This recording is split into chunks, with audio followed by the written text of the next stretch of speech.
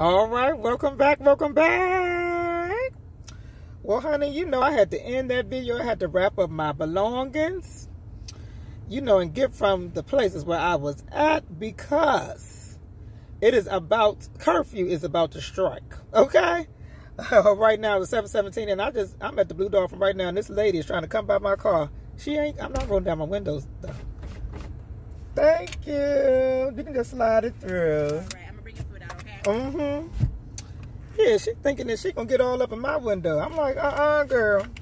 And I don't even got my mask on. And she ain't got hers on either. So she's a little bit too close. She's closer than social distancing. What is it, 3 or 6 feet? Okay, so anyways, earlier we already discussed you know, the coronaviruses and how to protect your family, you and your family, and some of the ways to contract it in the first place. Okay, oh Lord, here she coming. She coming back again. This is your soup. Thank you, ma'am. And this is your cake, okay? All right, have a good one. Child, it's getting real out here. You can't even go inside the restaurant no more. That was my whole part of having fun. I just get to walk. You know, I like to walk around and talk to people. They're trying to steal my fun. But anyways, back to what we were talking about, some of the hair tips that you can use during the coronavirus, because we are learning now that this is, which I already kind of knew, that this is, you contract this virus in open air. So it's very susceptible for you to catch it when you're out. That's why they're instructing everybody to stay at home, do frequent traveling. And earlier, I don't know if you discussed the other video, you heard the main video, part 1, but we discussed, you know, drinking warm water every 20 minutes if you're out. Making sure that you gargle if you notice any type of throat type of discomfort or feel like you're coming down with a cold. And also, if you do feel like, you know, that you're having soreness in your throat, then you need to gargle every, I believe it was, once an hour with vinegar. So, you know, it's a lot of different things that you can do. Yes, that's the word, airborne. This virus is airborne. And one of the things, we're bringing that out today because when something is airborne, that means you can just walk out and boom, you can get it. So it might not be that easy, but if it's in the air, maybe somebody sneezed and it's, you know, it's been in the area, or maybe somebody sneezed and they got some droplets on their hand and they gave you a handshake and then you ain't got no gloves on and then you know the rest. Okay, so these are one of the hair tips that you can do to protect you from corona. Number 1, tie your hair up in a rag when you're out, or wear wigs. You know, I love to wear wigs. And a lot of people ask me, why do I wear wigs? I have very long hair. Ha ha. Now this is just an excuse, but this is a way that, you know, I can protect. I don't have to have my own hair out with the coronas and getting all the viruses on my hair, because my hair is very long. You know, and I don't want to have to be shampooing it too often unless, you know, now, so that's that trip. That's that first tip. Wrapping your hair up.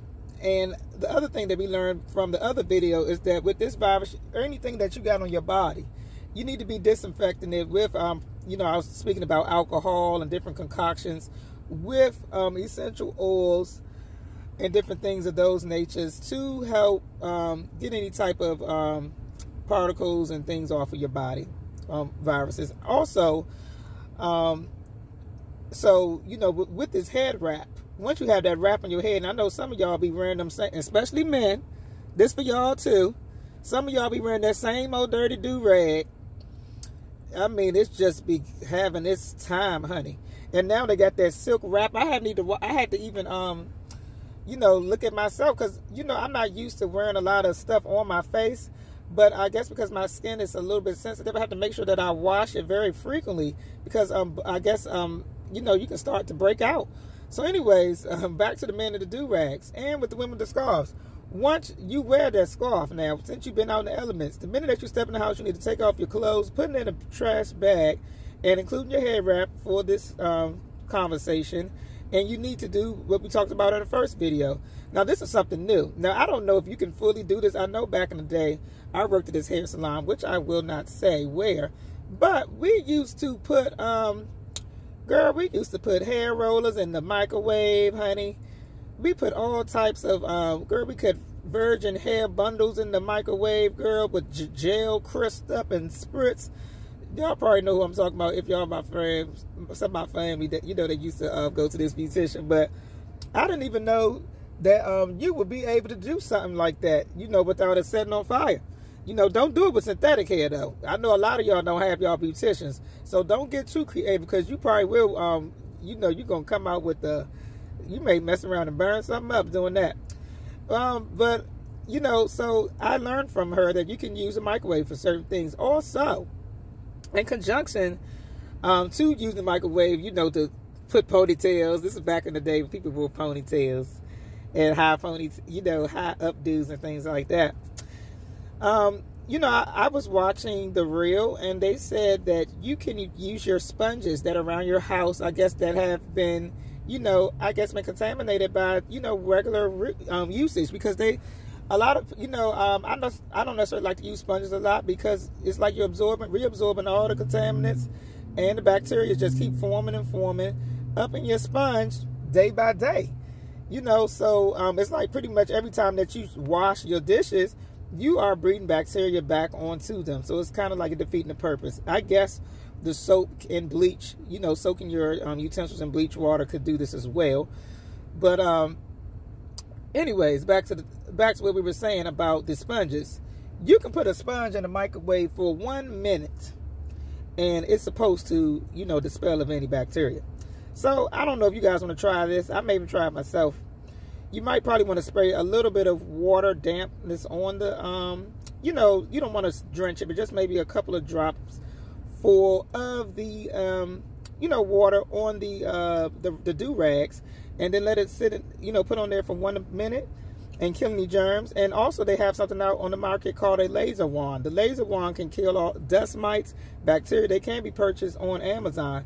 And you pretty much, it looks like a wand, and you can just go up and down on your clothes and body and on any surfaces. It kills bacteria and viruses. The other suggestion that I have is co-washing your hair daily. And now, because, you know, they said you have to wash your hair if you're going to go outside. Now, if you stay inside, you know, you don't have to do anything. I guess you can still wash your hands just to be safe.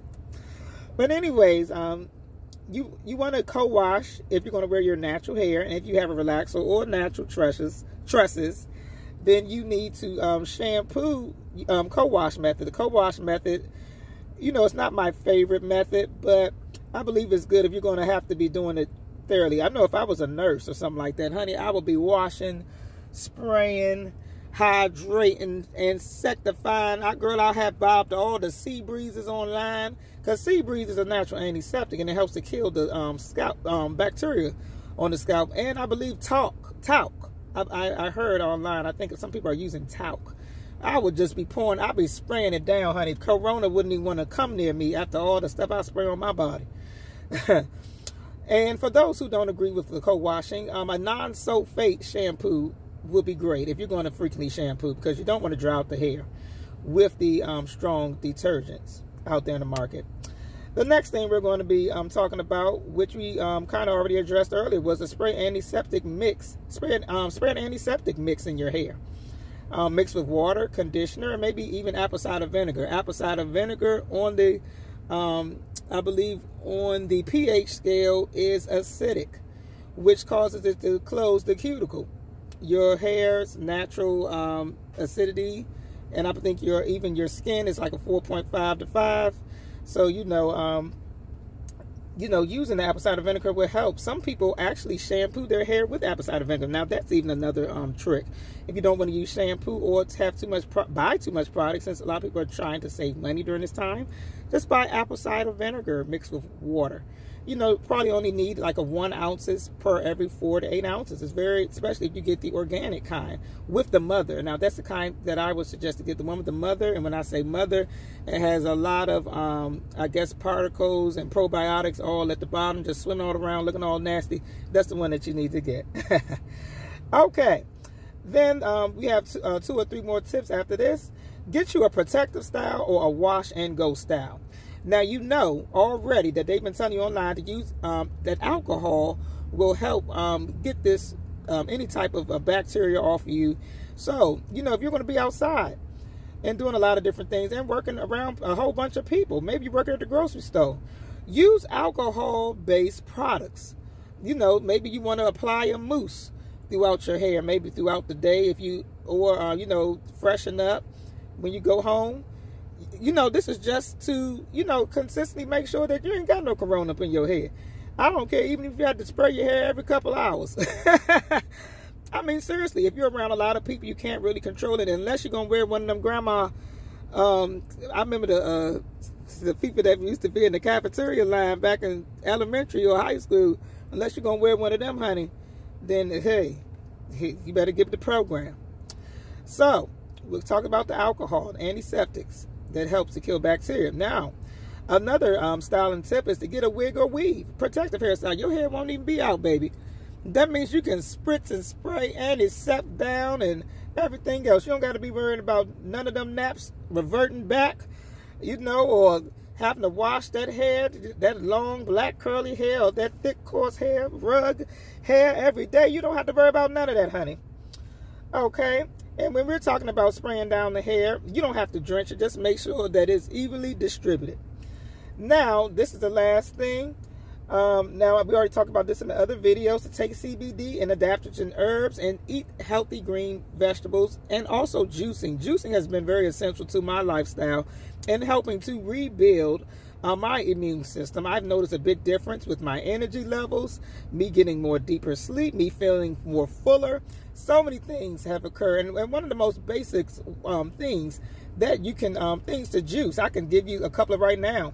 You're not suffering, if you have sugar issues or issues managing sugar, then you may want to supplement maybe 1 to 2 tablespoons of a coconut oil or fat into your smoothie, and add a protein smoothie. They have a lot of organic ones. One of my favorite ones is Purium.